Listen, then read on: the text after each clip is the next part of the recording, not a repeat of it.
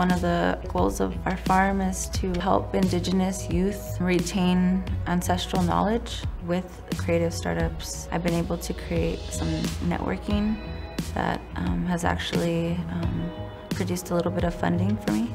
I feel like in the immediate future, I'm looking forward to most is really connecting with the people that I've met in this program. We're all very passionate about farming in our communities, and I believe that as a group, we'd be able to really support one another and help each other achieve those goals. We all come from different pueblos, different reservations, and I think creating those networks is very important, especially for Indigenous entrepreneurs.